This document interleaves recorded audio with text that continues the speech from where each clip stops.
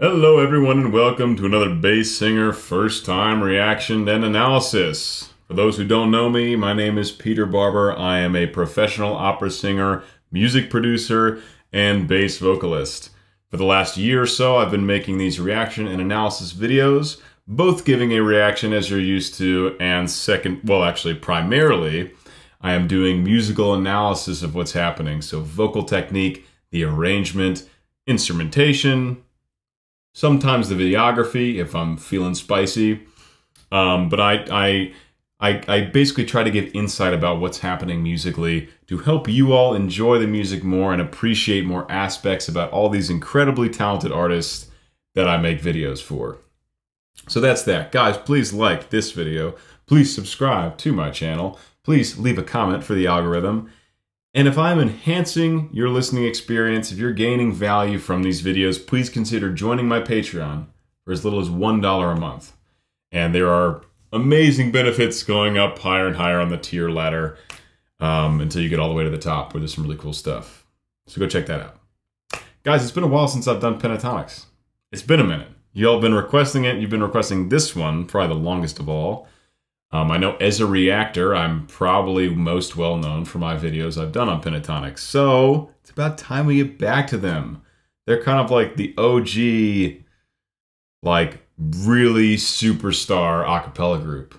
You know, almost 20 million subscriptions on YouTube. Really world famous, billions of views total. I mean, a truly remarkable group, and they really helped popularize a cappella as a genre, which I am thankful for, being in that world. That's that.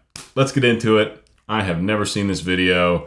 I am familiar with New Rules by Dua Lipa, right? And Are You That Somebody? Not sure who that's by, but I've heard it for sure. So let's see what they do with this mashup. Let's go. Let's go. Let's do it.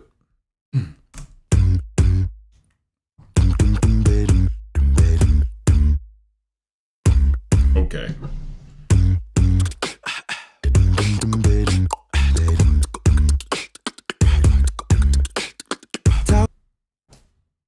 How crisp. Oh, it doesn't get better. It doesn't get better than when you've got a good bass and a good vocal percussionist on the same page. Doom, doom, doom, doom, doom, doom, doom, doom, doom, doom, doom. Yeah, down to a C sharp 2 there for our boy Matt. And Kevin coming in with just the most crisp perk on the planet. Apparently, they used to call Avi and Kevin the meat and potatoes of the group. Now Matt has assumed Avi's position, and what an incredible job he's done filling unfillable shoes. Let's just listen to this intro again. We've got a nice bass line from Matt, and we've got super crisp perk coming in from Kevin. And it's just, it is the meat and potatoes. It's just money.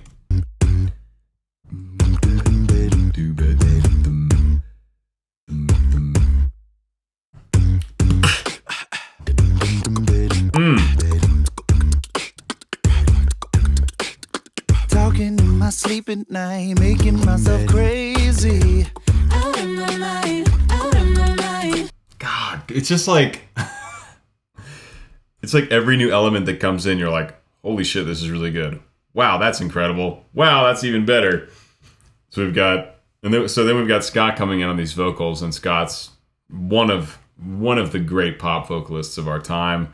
Same with Mitch, same with Kirsty. They're all just incredibly good. So we've got Scott coming in on the solo, and then we've got Kirsty and Mitch taking over these kind of echoing background harmonies. Talking in my sleep at night, making myself crazy. Out of my mind, out of my mind. Wrote it down and read it out, hoping it would save me.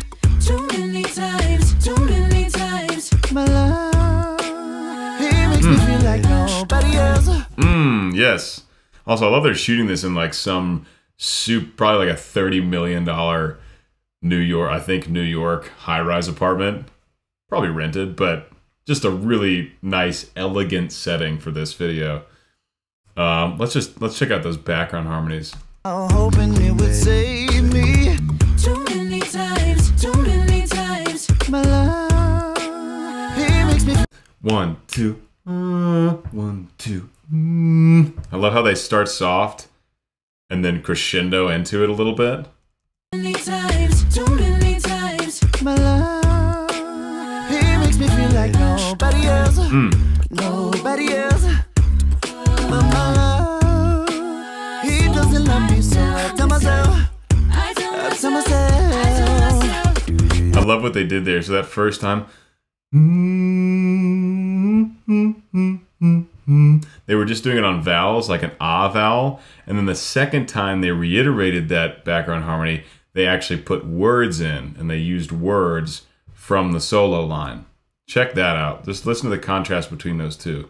And it would save me too many times, my love, he makes me feel like nobody else, nobody else. Now words. He doesn't love me, so I tell myself, So I tell myself, I tell myself, I tell myself. Super creative. Creates contrast, makes it different. They could have done the same thing and it still would have been good, but they put lyrics in and changed it up, which made it great. One, to pick up the phone, you know he's only calling because he's drunk and alone. Two, don't let him in, you'll have to kick him out again. Three, don't be his friend, you know you're gonna wake up in his bed in the morning. And if you're under him, you ain't getting over him. I got no rules, I count. So good. It's so crisp. So like they're obviously super crazy talented. They got a beautiful video, and the sound engineers putting these songs together make it sound so tight and professional and clear, which is what you'd expect from a superstar group like this. But it just, the sound never gets old. It's just such high quality. It's so well put together, and it's fantastic. I actually haven't even listened to Pentatonix in a while because I'm like, in this world, I'm singing opera, I'm making my own content, I'm doing stuff with the bass gang. I just need to go back and like binge all their stuff because it's kind of gotten away from me how great they are. Again, three, don't be his friend, you know you're gonna wake up in his bed in the morning. And if you're under him, you ain't getting over him. I got no rules, I count.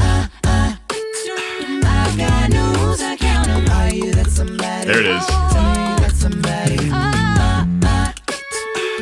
I love that. What are we even in right now?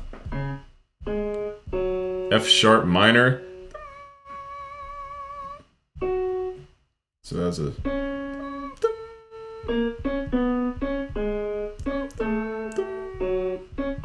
Right, that's just a 5-3-1 in F sharp minor. But what they're doing is, I think Mitch comes in first, sustains it, then they add another one, and then by the end they're together creating this minor third, this minor triad.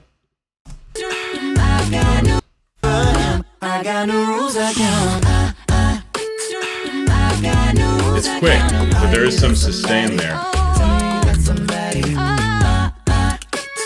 Oh, that one's even faster. There's another little contrast. So the first one was dum dum dum. The second one was dum dum dum. Just another little interesting change in the arrangement. Those are the kinds of things that when they perform this live is so tough to memorize. It's really tough to memorize syllables that are not words because they just don't stick in our brain. It's a little bit like gibberish, and it's tough to memorize tiny variations. I just did a cover, which will be coming out soon when this video comes out, of the Game of Thrones theme song. And the way I did it, Marwan Amon's editing it, and it's all syllables. I didn't put any words in there because it's an instrumental piece. And Marwan wanted me to record all the parts at once for each angle of the video, so I pretty much had to memorize the whole arrangement.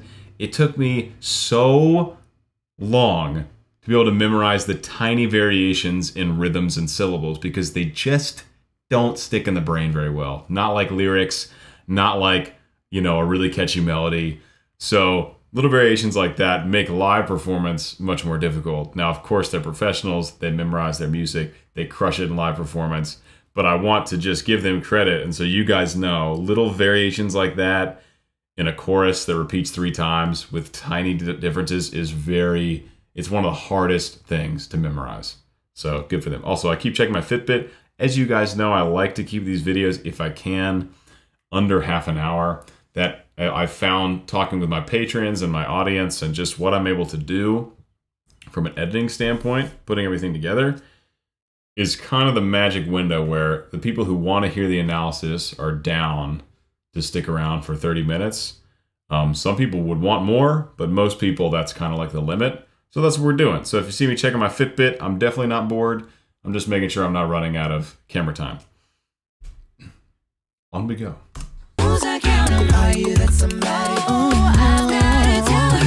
I keep pushing forwards, but he keeps pulling me backwards. I love the break in the arrangement where it just is Scott's solo for a second. Everything else cuts out and then everything else comes back in. I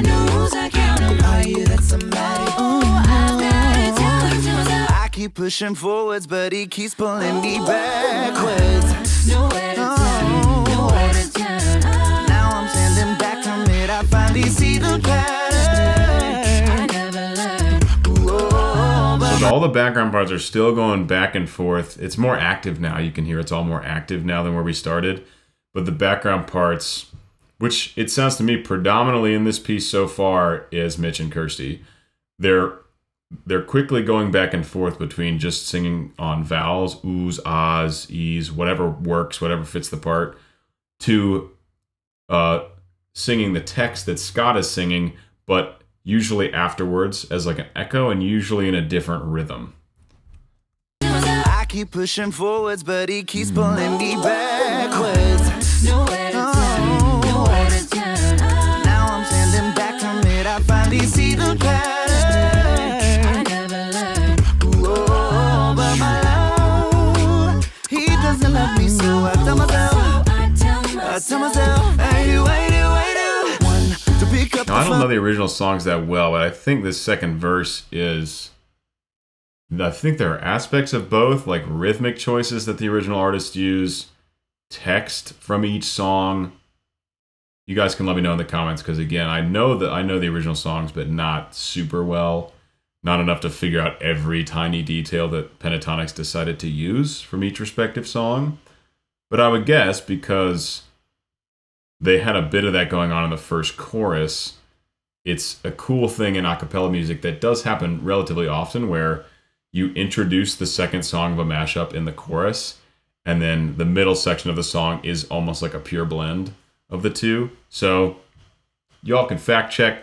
I'm just guessing there's a bit of each element going on here.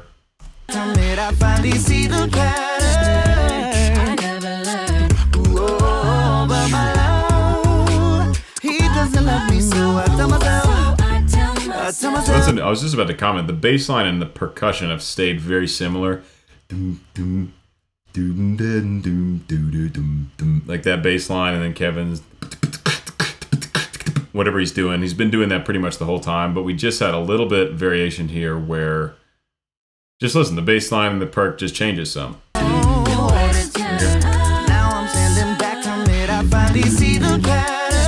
minor variations, but here, listen to this.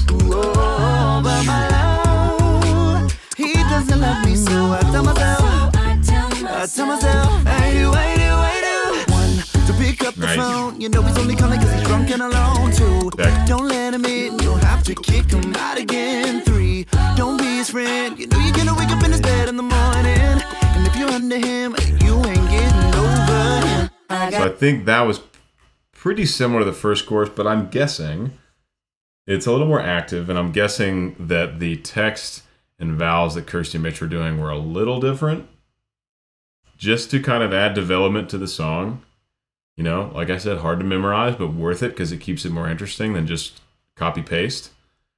But yeah, then back to the similar bass line and perk for the second chorus. In the morning, and if you're under him, you ain't getting over him. I got no rules, I count. There we go. Are you that somebody?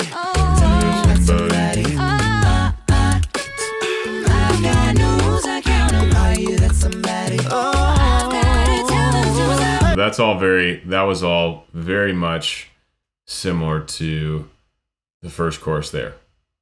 Not a whole lot to comment on differently than I already said in the first bit. So let's back it up so we can get this transition and keep moving.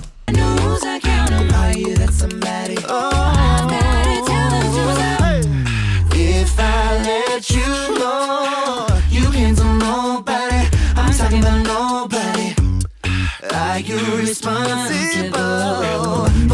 Are you responsible? Oh, Dadoloe.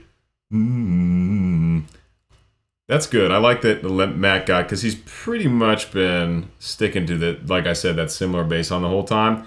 I'm glad they threw him a little bass cameo there.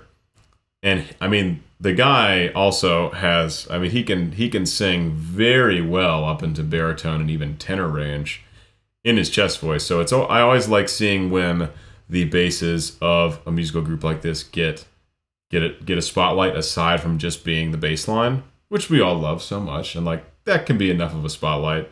But it's cool to see, it's cool to hear the bass singer sing the melody.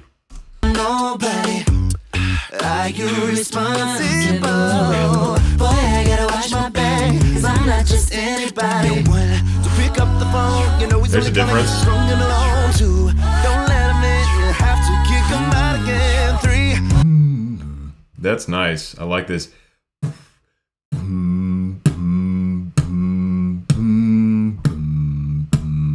That's a really cool. Again, you got to have the perk and the bass on the same page. It makes a huge difference. It makes everything hit harder.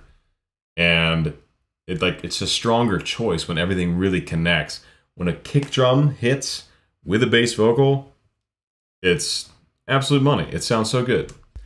Are you responsible?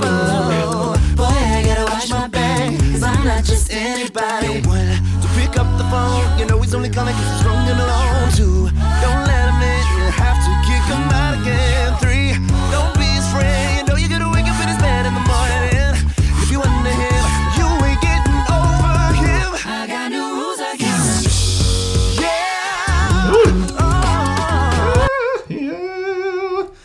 Almost like a little dubstep drop there. Anyone that knows me well knows how much I love dubstep, y'all. Stay tuned for some upcoming projects. I was an EDM producer for a long time, kind of before I went into opera, believe it or not. So any kind of like dubstep drop, any kind of like special growly kind of stuff, heavy hitting drums, it's like, yes, more. In the morning, if you under him, you ain't getting over him. I got new rules again.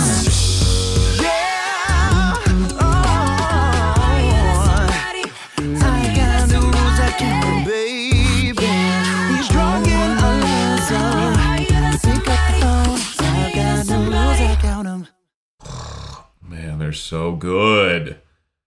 I love the huge belting harmonies we're getting from Kirsty and Mitch. Maybe Scott too in this last bit.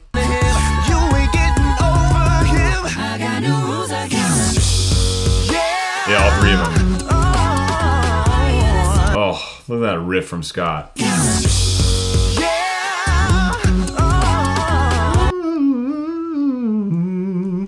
Amazing.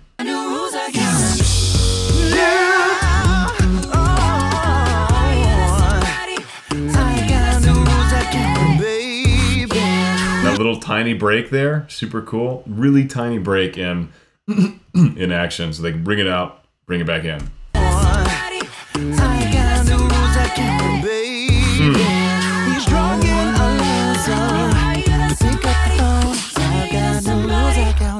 Yeah, they were blending. They were doing like a full blend of the 2 songs at the end there, so I think Scott was doing Rules, Kirsty and Mitch were doing Are You That Somebody? And then Matt, obviously no text, no lyrics. Kevin, no lyrics. It's amazing what they can accomplish with just 5 voices. And it's not like 5 voices multi-tracked. Like for the bass gang, 4 voices, but there might be 20 or 30 voices in a recording happening at the same time because we multi-track like crazy. this is just 5 because they have to write arrangements that they can perform live, you know, on the road. And they don't do much backtracking in their live performances. They really only write what they can perform, which is really cool. It's less of a thing nowadays. There's so much virtual content. There's so many groups that work predominantly in the virtual sphere now, so you can do stuff like the multi-tracking because you don't have to worry about performing it live. And it's a kind of different, it's a different kind of art in a way. Like, these arrangements are super creative, but much more simple in the fact that you only have to write for 5 voices. Really 4 voices because Kevin's probably going to make up his own beatboxing. But it's just a different art form. What they were doing here with 5 people, the arrangements that Voice Play does, Home Free, kind of the big 3, 5 singers. It's a little different than what some of these newer groups are doing with the multi-tracking. Guys, this is so fun. It had been so long since I had done a breakdown for Pentatonix, and just grooving. Just like grooving and loving every second of it. And I mean, right from the get-go, it's just like, yep, this is so professional. It's so well done. Every one of the groups sounds phenomenal. The audio engineering is great. The video editing is great. They just don't miss. Pentatonix just doesn't miss. And I miss them, and I'm going to go back and listen to more of their stuff because it's been too long. For all the people requesting this, I hope you enjoyed. I hope you watched. I will be sure to do more Pentatonix in the future. As you all know, I pretty much stick to 1 video a week, because while I'm a professional opera singer and making my own content, I do not have the time to be making... I mean, I barely have the time to make 1 a week, but I do it because I'm passionate about it, and I get a lot of support on Patreon. You guys love it, and it's been great for me. It was a great thing for me to start doing during the pandemic, and I want to keep it up, but it's pretty much going to be 1 video a week unless my life radically changes one way or the other. So that's it, guys. I hope you enjoyed. Please like the video. Please subscribe to the channel. Leave a comment for the algorithm. And go check out my Patreon. If you felt like I helped you enjoy this music more, if I pointed out things you never heard before, definitely $1 a month to support me as a young artist, a young singer, a young performer, a young producer, all that stuff. Would greatly appreciate it. And with that, I will see you guys next time. Bye-bye.